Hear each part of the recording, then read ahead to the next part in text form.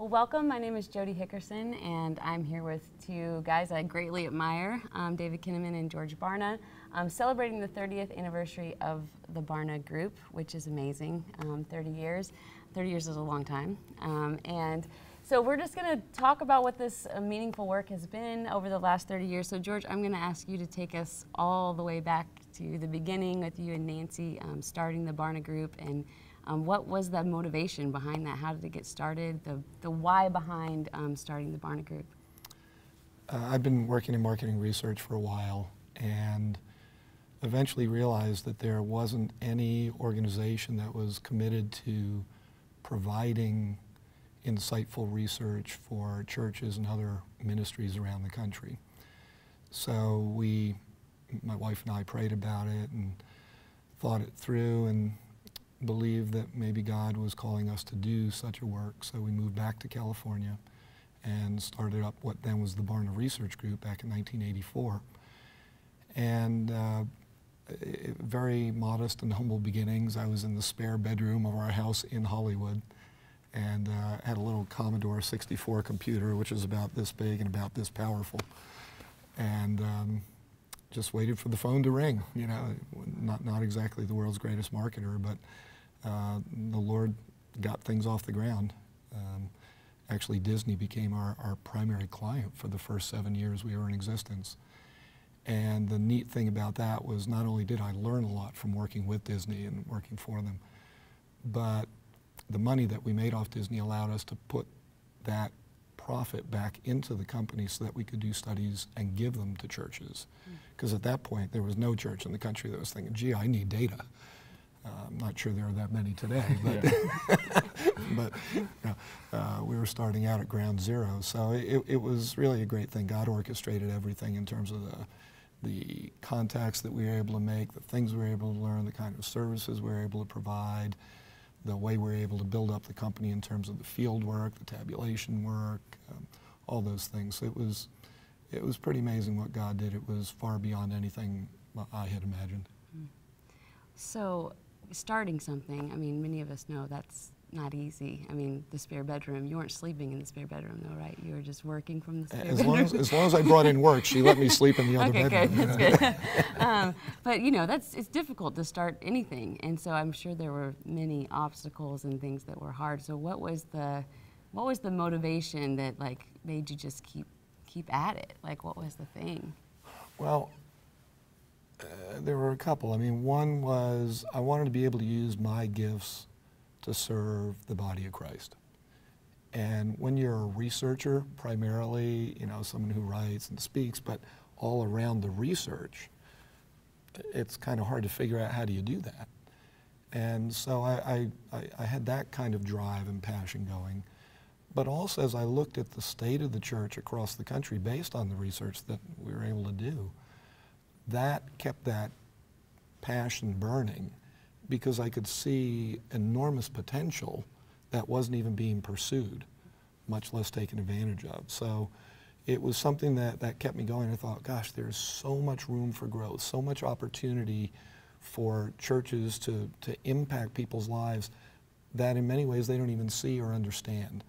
And so if we can bring this information to them in a way that they can get their mind around and that fits within the framework of their theology. You know, we're not trying to usurp God. We're not trying to overtake the Holy Spirit's role. You know, we're trying to just work within the framework that He's given us. If we could make that happen, the church would be so much better off. And so that really was what got me excited. Oh, that's cool. I love the just wanting to be helpful, you know, and serve the local church and serve God with what you got. I mean, it was clear this was not going to be a money-making, you know, deal because, you know, I looked at all my friends in the market research industry, you know, who are working with the big corporations and whatnot, and they were all doing really well. And then I looked at, okay, churches, what is the average church budget for research? Zippity-doo-dah. So, you know, I mean, it was really an uphill climb, but I mean, God was faithful the whole way through. No complaints. Did you ever imagine in early days, like fast forwarding 30 years, Barna Group being what it is today? No, and I'm not sure what it is today. You can fill us in on that. But really, more of a guy that focuses on what's going on right now and what does that directly lead to. Now, I think we built the company around a vision that the Lord gave us for what we should be and how we should do it. But in terms of looking down the road 30 years and saying, oh, I want to have 200 employees, I want to have 3 buildings and 4 locations and, you know, annual revenues of $50 million. No, that's not how I think. I was more excited about the possibility of what kind of data could we actually provide to the church if we built this process today and then kept building on that over the course of time. Maybe 20 years down the line, we could have XYZ tracking studies where we could tell them, look, here's what's been happening for the last 20 years. We can show you what approaches are making a positive difference, what approaches aren't working, because we've got all this information that's coming from different angles, different approaches. That, to me, is exciting and useful.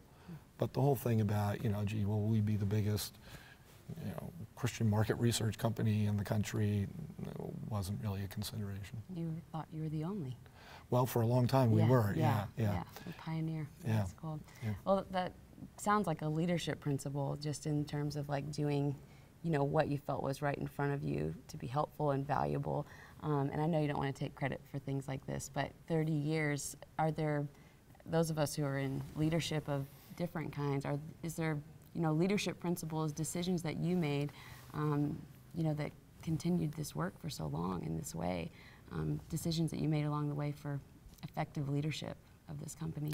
Well, I think certainly one of them, and David is a part of this, was waiting to know God's vision for this entity. Most of the leaders that I know come up with their own vision, and I think that's why ultimately their stuff falls apart.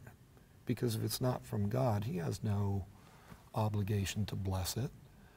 But if it's His vision and I'm simply trying to honor Him by making it happen the best I can with the gifts and resources He's entrusted to me, that's a whole different ballgame. Then it's really in His lap, and I'm just trying to take my cues from Him. And so for us, I think one of the key elements was, what's God's vision for this thing? Either He wants it or He doesn't. If He doesn't, then we're all fooling ourselves. If He does, then I've got to be true to that. And so I think for, you know, the 30 years we've been around, that vision has been the heartbeat of what we're about. And then in addition to that, again, you know, thinking about David and the critical role he's played in the company for so long, 2 decades, I think that as leaders, it's important to know the vision, to figure out, so what's the strategy that gets us to pursue that vision effectively, and then to find people who are willing to own that vision and who have great skills and passion for it, and give them the assignment, give them the lay of the land, and get out of their way. You know, I think I might be the last person on earth who will ever be called a micromanager. You know, I mean, they don't even know that I work there half the time, you know, so the key thing, I think, is find great people and turn them loose. And, you know, David's a great example of that, of somebody who came in and really got it and ran with it and, you know, ran past me, and that was great. You always want people to be doing better stuff than you can do, because it's a team effort. It's not about you. So, yeah. That's awesome.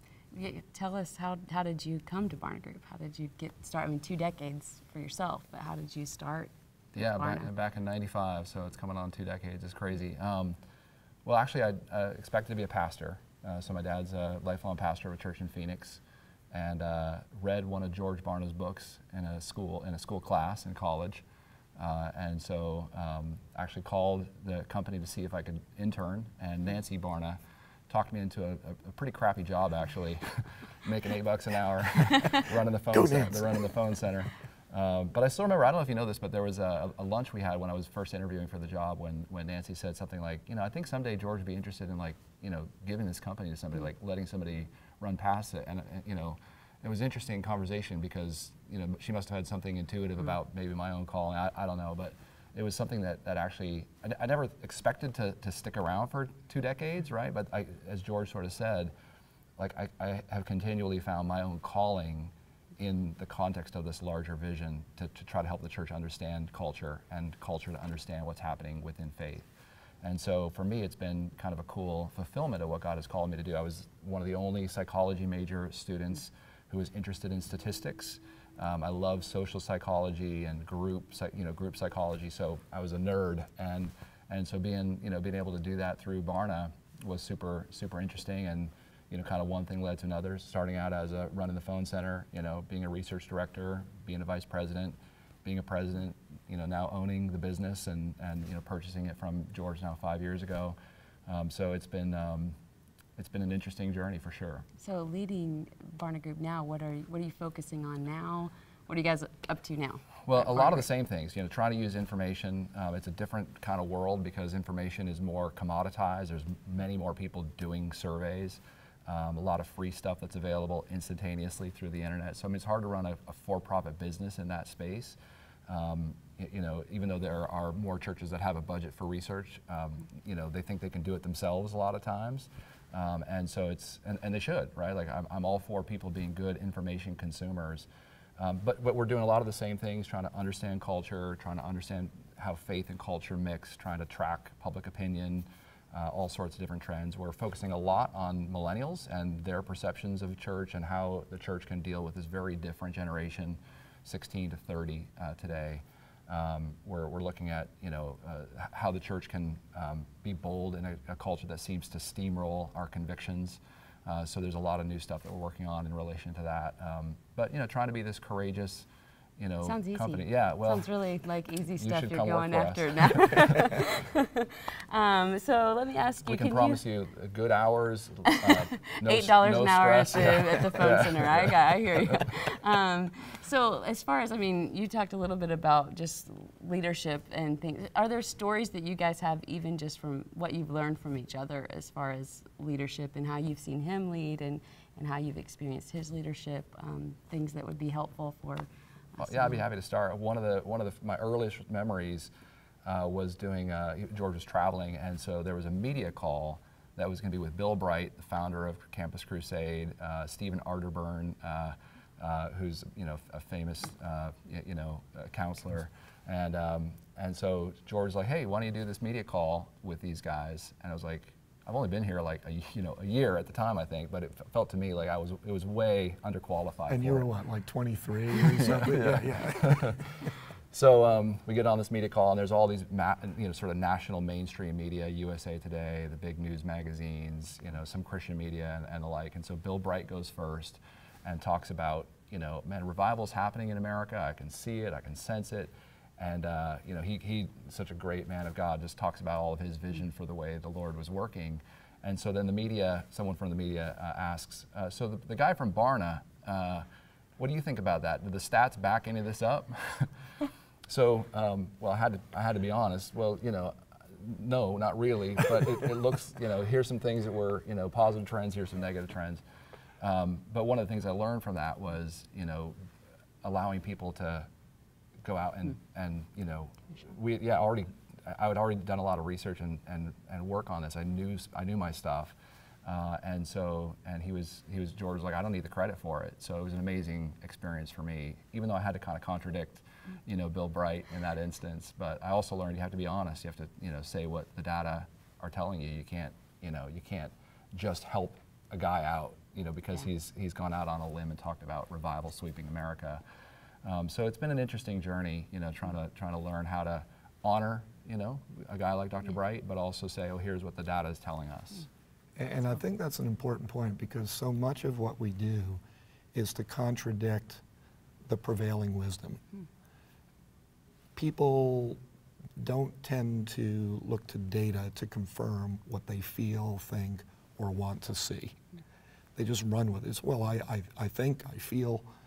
And our job is to either back that up with data and say, you're absolutely right, or to show them what the data actually shows and say, that you may feel that way, but that's not how reality is.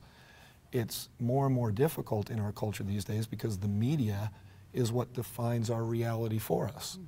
And the media are not values-free. They're coming into it with a perspective that they're trying to push. So we're trying to come into it I mean, the reason that we exist is to try to convey truth as best and objectively as we can determine it to be, whether we like it or not. This is what the data seem to say. And a lot of times that gets you into hot water. I don't know about you, I'm sure it's the same way, but I mean, I've lost a lot of friends over the years who run ministries, you know, who are in government, you know, the corporate executives who can't stand the fact that I'm not going to back up their lies, you know, but that I have to say, well, that's not really the way we see it. Here's what the data show. Doesn't always make you the most popular guy at the party, but, you know, if you want to be popular, this isn't what you do. One of the things I've noticed is that people will love our research when it confirms the things that they think about the world. And then as soon as there's something that sort of doesn't match what they believe, they question the methodology, right? So if they believe it, we could have interviewed 2 people and they'd be happy, right? Like, well, that's a fact from Barna. In fact, often we find that people make up statistics or they'll quote us for things that it's not our research, right? We get a lot of credit for things that actually aren't ours, which is hard because we're sometimes trying to, you know, correct the misperceptions about our own data. But it's interesting, sort of the psychology of what it is that we believe and why we believe it. In fact, one of the things we've been trying to do in the last 5 years since I've been running the business is put more emphasis and budget on design, because we know that people don't believe things that don't look like they've actually been you know, crafted. So we've worked hard in some of our products and such to, you know, put infographics and to, you know, really make an effort at some of the design. It's one of the things that we've, you know, we find with millennial Christians, like if it looks good, they believe it. Now, we're not trying to make bad stuff look good, but we're trying to say, if you're gonna wrestle with the implications of our data, we want to spend money on design to make sure you can, you can actually, you know, wrestle with it and not dismiss it out of hand. And I think one of the things that he's alluding to is a major reason why I thought it was time for me to get out of the company and let him run it. And that's that there's this generational shift that's taken place in America. I relate well to boomers. I mean, they don't always like what I say or how I say it, but I mean, we speak the same language, we've had a lot of the same experiences. That works, it's comfortable. But pastors and other ministry leaders who are in their 20s and 30s, maybe early 40s, don't necessarily relate very well to me. And so we were getting to a point where I noticed as I was out speaking or in different correspondence with people that younger pastors didn't get me and I didn't get them. And so it became clear, look, if I want the company based on the vision that God gave us to keep going, I'm going to have to find somebody who relates to that culture. And David's great at that. And so it made all the sense in the world to say, here, it's your problem now. Thanks for that. Most I could do. But I mean, it's been a great thing because even the kinds of things he's talking about, like design, he will tell you, you know, if we get really honest, that for years he would say, you know, gee, maybe we could do some more graphics on this, don't you think? It's like, I don't have time for graphics. Okay, this is the data. Let them deal with it, you know. And you know, he'd say, well, I think maybe they get it if we gave them some pictures, you know. And it's like, now you can do it. I had to learn desktop publishing just because we had no budget for it. That's awesome. Oh, that's awesome. So, okay, so being honest, as you're saying, which is not always the most popular, I would love to know, you know, you've got so much experience here, not to pull from everything that you've ever learned, but current state of the church, what is maybe one thing that's like encouraging that you see, and one thing that's concerning that maybe you see right now with the church? Well, I'm concerned. I mean, this is part of the reason why I'm passionate about the work of Barna Group. I feel like I'm a steward of this brand. I get to stand on the shoulders of George and Nancy Barna and all the great work he's done. He's written 50 plus books, and I've written 2. Something yeah. like that. You We count were- 50 something. But to stand on the shoulders of that and then to keep it rolling, I'm concerned about how it is that church leaders, especially younger church leaders, deal with reality. One of our mantras is that the first job of a leader is to accurately describe reality. This is a phrase from Max Dupree. So you have to describe reality well. And so, for instance, you know, the size of the Hispanic community is going to double in the next 30 years, from 17% of the population to 29%. And when we released a big study about Hispanics in America, it was the worst selling product we've ever had, right? And so I mean, it's just my own, you know, kind of noticing this, that, you know, if we don't understand what's driving Hispanic Christians in America, most of whom are Catholic, but not exclusively, we won't be able to deal with this, right? Like, demographics are destiny, and we have to pay attention to that. So that's a concern that I have, is how well we will use information, use good wisdom, good discernment to make sense of our opportunities as leaders. But I'm still very hopeful about that, because I see great leaders who are trying to wrestle with this, who are trying to get their arms around what's happening in our culture. You know, various church, you know, pastors and different kind of models of church. So it's kind of this. It's a real hard balance, right? Like I'm sometimes very discouraged, but at other times very hopeful. And I try to keep moving. Actually, it's harder than it looks. You know, 5 years into owning the business, it's like, this is why it's so hard. You know, and I come to places where I'm like, okay, this is why George did it this way. You know, I couldn't have imagined this is why we have a policy about this, right?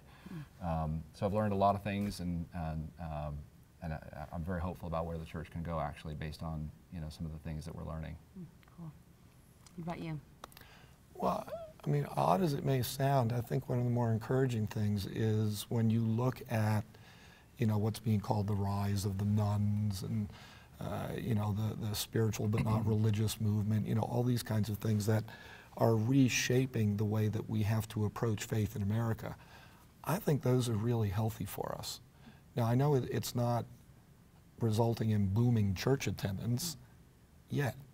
I think if we lead intelligently and strategically, it could, because these are individuals that are asking questions that need to be asked. They're not just being hidden or ignored. They're real, deep, significant kinds of things that they're wrestling with. And it's exactly the kind of stuff that the Christian church ought to be helping people with. So if we can get on board with that and say, this is a phenomenal opportunity, I think then the greatest days of the church at large are in front of us. Now, on the other hand, why aren't more of those people who are asking those questions and looking for those answers gravitating toward the Christian church, which has the answers? Well, it's because our people don't know the answers, and our people aren't living the answers. And so when these folks on the outside are looking in, one of the things they're trying to figure out is where's the consistency between what they allegedly believe and how I see them live.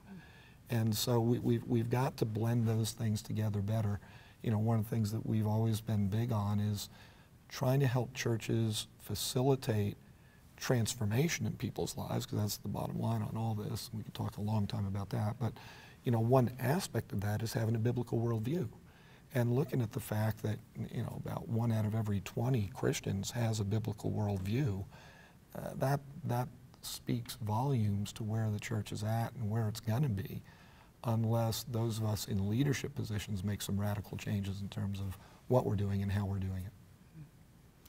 Well, one of the things I respect the most, I know, you know, 50 some odd books and tons of influence, and is that you guys, I know you both live it out, you know, what you believe and the way that you live in this community. And so I'm super grateful, not only for the work that you do, but for who you are and who your families are. So thank you, and happy 30th anniversary to Barna Group.